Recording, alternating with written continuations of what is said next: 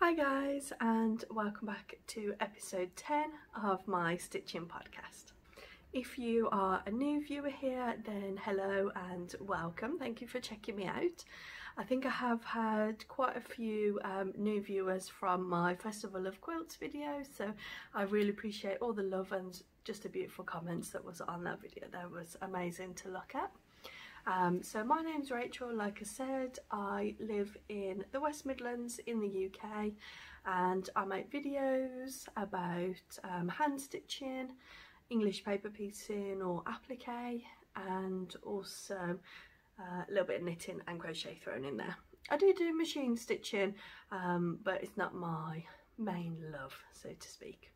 So in this video I'll be showing you what I've been making at the moment, which is some English paper piecing. I'm actually working on my very first pattern, which will be releasing in a couple of weeks, fingers crossed. And also I'll be showing you some other bits of hand sewing that I've been doing and a pair of knitted socks. And then at the very end I'll be showing you the purchases that I made from the Festival of Quilts. So if any of those subjects interest you more than the others, you can skip along on the time bar on the video and it will take you straight to the start of that section. So let's start then. So we'll start with the English paper piecing that I've been doing, and this is a pattern that I've created myself, and this is the first time that I'm stitching it out, and it's a pumpkin. I've just got it pinned onto my ironing mat at the moment, but it's going to be made into a hexagon wall hanging. So you can see here I've just drawn out my hexagon. The hexagon shape will come with the pattern as well, so you can replicate that. And I've actually made the pumpkin three-dimensional, so I'll talk to you about that in a moment. But it's all pieced together with lovely autumnal tones, and then we've got the stalk on the top, and then I've hand appliqued it onto this background fabric. Now in hindsight I shouldn't have used this background fabric, it's just like cheap poly cotton. It has puckered a little bit, don't know if it's quite picking it up very well on the video, you can see it up here. But what I'm going to do is I'm going to add 2 lines of hand quilting around the pumpkin anyway when I've made the wall hangings, so you probably won't notice that very much. It'll be disguised in with the hand quilting. So to make this 3-dimensional, what I did is I pinned the pumpkin onto the background fabric. I stitched halfway round, I think I got to about here, so left an opening of couple of inches, and then I've added some toy stuffing. Now the amount of toy stuffing that I have added is tiny, you know, normally you have to really pack stuff in there, so I've added about this much, which is a very small ball. If I put it on the scales it doesn't even recognise how much it is, and all I did was I smushed it out so it's turned into a very thin layer. I did try and add more, but it looked a bit too 3D, and it depends on what you want, or if you even want that at all. So I just smoothed it all out and then just sort of pushed it in, laid it out again, and then just carried on closing up the applique, and yeah, it's made that really nice puffy look. So if you guys are interested in this pattern, do follow me on Instagram because I'll be sharing more of it there, but I will also make a video once it's available to purchase. I just really like the puffiness, it feels really nice, and when it's hanging on the wall it's going to add so much dimension. Now the next project that I've been working on is a hand sewn project. Now I bought these, I'll just put that down. I bought these templates from the Festival of Quilts and I was so excited I had to start straight away. So it is a quilt as you go pattern. So look, at everything is in there, and it makes these wonderful rectangles. They're 2.5 by 5 inches. And I'm going to be sewing them together in a brick formation. So I also, let me come over this side, I also bought the templates to do the squares, so every other row will have a square at the start and then the opposite ones will have a square at the finish. So like here, but much bigger, because I am going to try and make this into a quilt, and that would go there like that. Or it could go all the way over there like that. I don't think it will stay there. I've just got them pinned into this polystyrene at the moment. Good little good little design board. So this is some Tilda fabric that I've also purchased from the Festival of Quilts, and this is a Moda Grunge, I think it's called, in the colourway Cookie.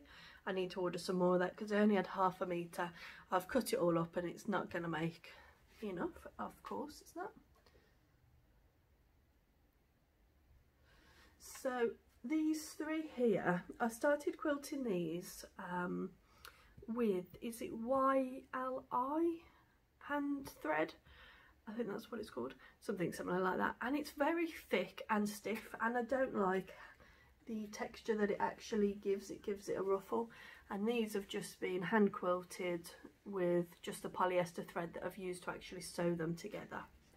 So let me give you a close-up look of one. I think I had trouble with it focusing last time, but anyway, it's applique stitched here, and then on the back you can just about see that I've done just a line of hand quilting in the ditch, just to give it a little bit more rigidity, because it is 5 inches, so that is the recommended width for quilting on my batten. So I really like that. It's going to be a great way to use up scraps, because what I'm using is I've got a bundle of scrap Tilda, and then I also bought, I think it was 10 fat quarters from the Festival of Quilts, and that's, I just love that one. And I think you can make the quilt a little bit more vibrant because you've got this white sash in almost. I like to think of it as the bricks and then the white is the mortar. And you can get, I don't think I'd put those two next to each other, but you can get away with using more bold colours, I think, than you would normally. Even though I just look at these and I love them all. I do. I love that print so much. So what I'm thinking, if any of you would be interested in a quick tutorial on how I made these rectangles, then I'm more than happy to do that, because when I looked online, I was looking on Pinterest for ideas on layout and things like that. I didn't find much Quilt as you go in shapes that wasn't hexagons, and there's so many. So this company that I purchased these from, I'll talk about them in my purchases, but their name is Daisy and Grace, and they have so many wonderful templates for different shapes other than just hexagons. They do hexagons. So I'll just show you the templates if you'll be able to see them. I might be able to on here. Oh, there you go. So the templates come in 2 parts. You've got the inside and then you've got the outside. So that's the rectangle. And then that is, the inside is used to cut your inside fabric and your wadding. And then this one is used to cut the, she calls it the binding, so the binding on each unit. And that's the square one. I have got the inside, it's just in my box somewhere. So yeah, they're so good. Look how thick they are. They're really good quality as well. And then the other project that I've completed, another completed project. If you're a long-standing viewer, you'll know that I have issues with completing projects, but this is completed. I think I've got quite a few completed today, actually. This is a pattern that I have been testing for Vintage Sewing Box. She's releasing this gorgeous little cottage house pouch, and I think in the pipeline she's got the big sewing case to be released as well. So it's EPP here with the clamshells, and you applique these on. This is my wonky window. It's a wonky cottage. Sorry about that. Yes, cottages are always wonky. So it's designed to be a little case for maybe your scissors, some spools of thread. I haven't got anything in there at the moment, but you can also use the inside to put your pins, and it just closes with a snap closure. The fabrics that I used were thick. These vintage fabrics were on the thicker side, so it has added a little bit of bulk here and there.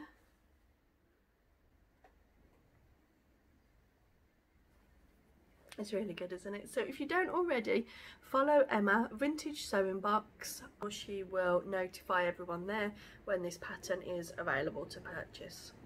So if you're a long-standing viewer here, you'll know that I had a goal that I wanted to teach myself to knit socks, and I have. I have got my first pair. I wouldn't really call them a pair because one is one size and one is another size. Which one is it now? Let's have a look.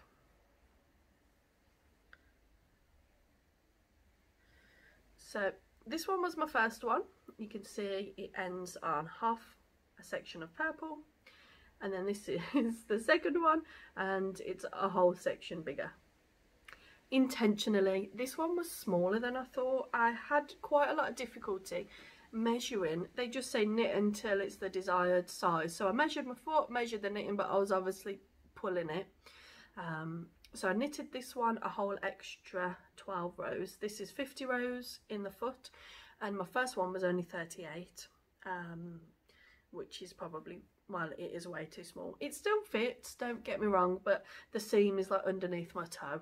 This fits perfect. So 50 rows for the foot. I'm usually a size 7 UK in the foot, and I'm really pleased with, I did have one extra stitch, so it's a little bit thingy there, but I'm really pleased with that. I'm really pleased with how the gusset come out. There's just a few on this side where it's laddered, but it hasn't laddered as much as my first sock did. It's just laddered there. So if you have any tips on how to reduce that, I think it's just keeping your tension, isn't it, when you do the decreases, but it's quite hard. It's hard to do that. Yeah, so I am super happy. I kept the ball band. I was watching Mrs. D, and she's kept her ball bands. So here we go. So this was West Yorkshire Spinners Signature 4-ply in the colourway Wood Pigeon. And I started knitting these on holiday. We was in Lanzarote, me and my partner, and one of the evenings we was walking down to the restaurant, and we was walking through, like, not an alleyway but like a passageway, and he says, "Oh my god, is that an owl?" I said, "No, that's a pigeon." So I had already started these, so then when I saw that they was called Wood Pigeon, it made me laugh. So these will remind me of our holiday. Yeah, he thought it was an owl, I think, because where we live in, not in the city centre, but in quite a built up urban area, and we've been hearing an owl, which is so unusual. You'd only get those in the countryside, really. We've been hearing an owl at the trees at the back of the house, and he thought the wood pigeon was an owl as well. So in terms of sock knitting, my lovely sister has made me this sock bag. Isn't it beautiful? She only bought her sewing machine in March, and she's already doing half square triangles. She didn't know that there was half square triangles or it was a thing. She just got creative and made me this beautiful pouch. And I've put on there a charm with a black dog, which is very much like my dog.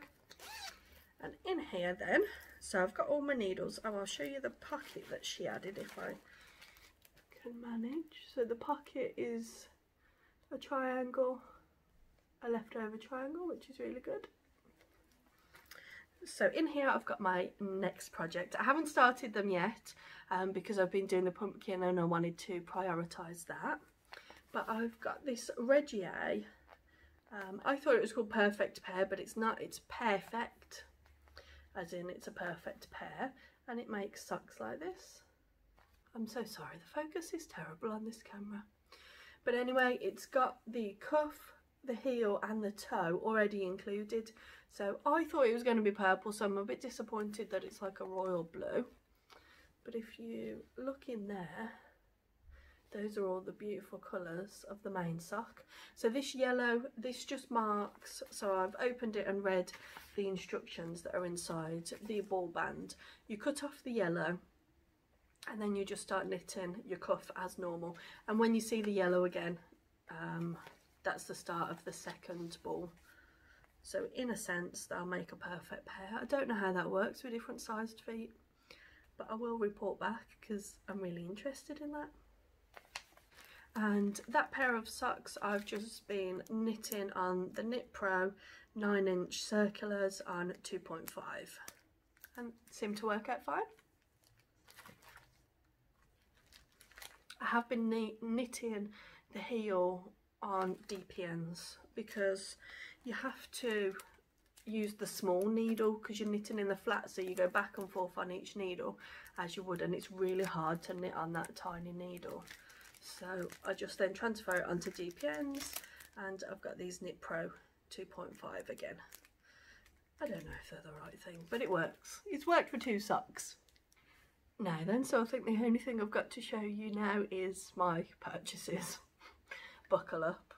Now, if you watched my video that I did before the Festival of Quilts, you'll know that I went on the Thursday to film and to give you all the tour, which I did. And then on the Friday I was going again with my sister for the day. She'd never been before, she's recently into quilting, so she had no idea what to expect. And I'd promised her that on the Thursday I would not buy anything, and I didn't. I was so impressed. So let's show you what I purchased. I've never had a jelly roll before, so I purchased this jelly roll. It's by Riley Blake and it's called Flower Garden. Look at those colours.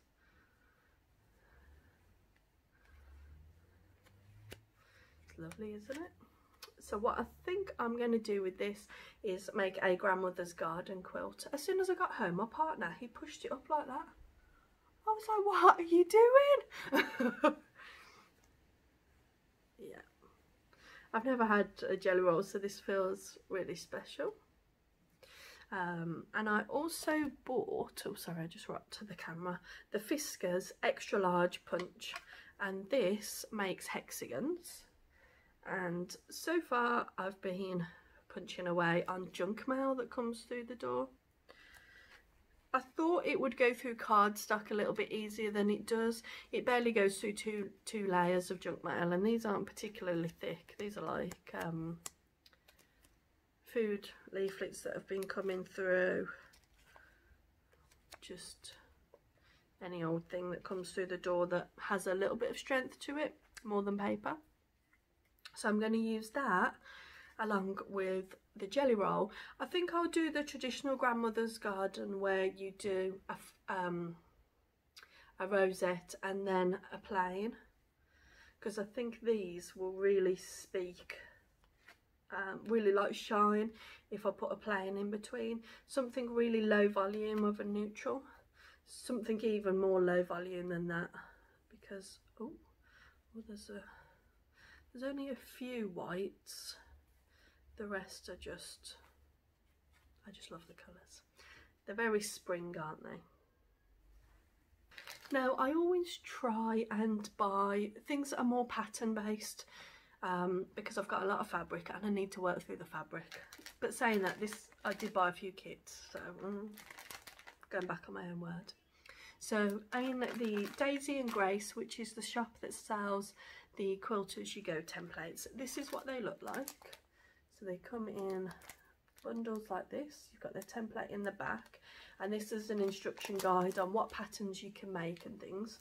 So I bought the 2.5-inch square, the 5-inch square, and the 5-inch rectangle. So it's 2.5. So they all kind of will work together.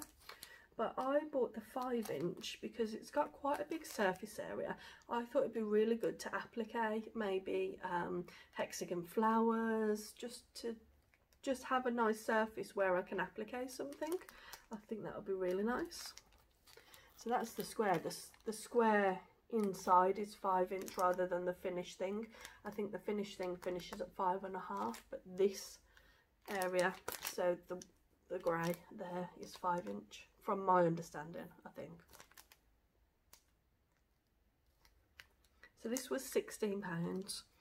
The smaller ones that I bought, the small square I think was 11, and then I think the rectangle was 14. So they are on the pricey side, but for such an innovative product, I think they're worth it. So like I said, if you'd like to see a tutorial or a process video, just let me know. And then also from Daisy and Grace, because she also sells EPP bits and pieces, I purchased the pattern and the kit. Sorry about all the crinkling, I've left everything in the packaging. To make this beautiful clasp purse, and it's got the wadding in. I just loved it. When she had it on her store, I thought, yes, I need that. It was £28 for the kit, but I loved it. So sticking with EPP, there's a lady there called Sew Motion, S-E-W, and I purchased to make flowers like this, and this comes with 40 pieces to make that, but as you know, you can reuse them. I also bought the papers to make this. I hope you can see it. I'll have to sort out the camera settings, I am really sorry. So it makes like a wreath of flowers like that, kind of like a sunflower. That is 60 pieces in there. Oh, it makes enough to make 3 of those, so it's really good, and you can reuse the papers. And I purchased a pattern for a pincushion, which is quite large. It's sort of bigger than the palm of your hand. So the pattern in there and the paper pieces. She had kits with these, but I couldn't decide on the colourway, so I think I might do something like this because I quite like that, but she didn't have that in the kit form. Now, another pattern or kit that I was really excited was from a business called Pincushion Pantiles, I think it is. I think that's the location of where they are. It was to do, it's called the Dandelion Quilt. It's quite a basic quilt, but all of this is hand pieced. Not English paper piecing, hand pieced. So it's got like a postage stamp section. Is this called a sawtooth star? And then another row, and she actually sells the acrylic templates to do all of that. And what I liked is this was quite expensive because you get a lot of templates in there, but each element, so to make these stars you actually make flying geese. So in a sense there's flying geese templates in here. There's I think 6 inch squares, 4 inch squares, 1 inch squares. So there's lots of different templates in here that are versatile for other things, but I love that quilt. The photo doesn't do it justice. It was absolutely beautiful. So more templates, more patterns. I bought a little kit from Country Folk to make a little rabbit, and that is only sort of this high. So I bought a few. I've never made any teddies or toys or anything before, sewn them or crocheted them. I bought a few that are more advanced, and I thought, oh, I'll get this. I think it was about £5. So she's a good starter. You can see by the sides of the fabric how small she is. That's her dress fabric. I also bought this pattern, which is a house, and it's a wall hanging.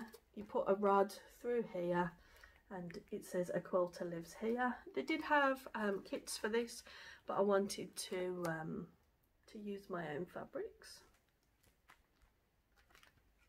And I also got these gorgeous felt Christmas decorations, and I've got a kit for these. I bought the fabrics and stuff, it's just in my bag.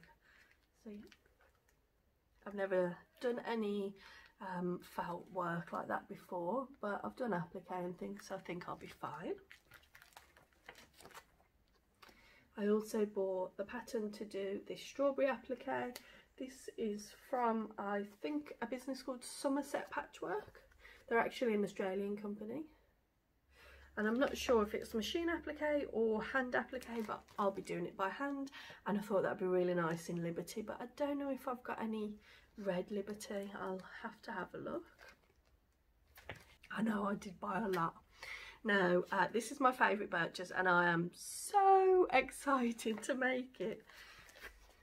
This is Hannah the Hedgehog. This is a kit, and it's from Lily Rose Dolls, or I'm not sure if their business is called Lily Rose Designs or Lily Rose Dolls, but the website is Lily Rose Dolls. And when you purchased that, show offer was that you got another pattern half price. So I chose Amber the bear. And I want to put those up on this little dresser behind me. So the pattern's £14.50 and the kit is £34.50. But you get everything in the kit apart from toy stuffing.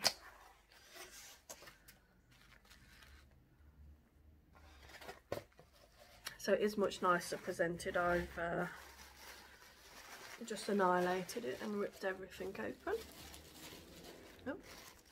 So you get all of her little accessories. I think her eyes and buttons are in there. And look at that hedgehog. Look at that hedgehog. I also saw the hedgehog for Cool Crafting, and I did not think that hedgehog material even compared to this. Oh, it's got the pattern pieces on the back. And everything is labelled, look. So that's the dress bodice, everything is labelled. How nice is that? She was such a wonderful lady as well. She was so friendly. And for the one that wasn't a kit, I thought, well, I best buy some eyes from her. And she had like this crumpled kind of trim, and that's for the tie for her bonnet. But I thought everything else I can probably pull from my stash. They have some amazing characters. Just her stand was beautiful. So if you've watched my tour of the festival, you'll see her stand. It was beautiful. So then I think that's pretty much everything that I've been working on. So thank you guys so much for watching, and to all you new and existing subscribers, I really appreciate you. Take care until I see you again.